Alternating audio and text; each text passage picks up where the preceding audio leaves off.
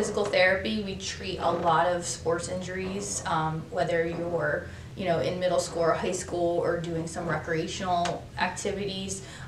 We'll be able to educate you on injury prevention. We'll be able to give you that education on your injury that you're having and make sure that you're able to return to sport and properly progress your exercises to prevent the re-injury. That's a huge thing.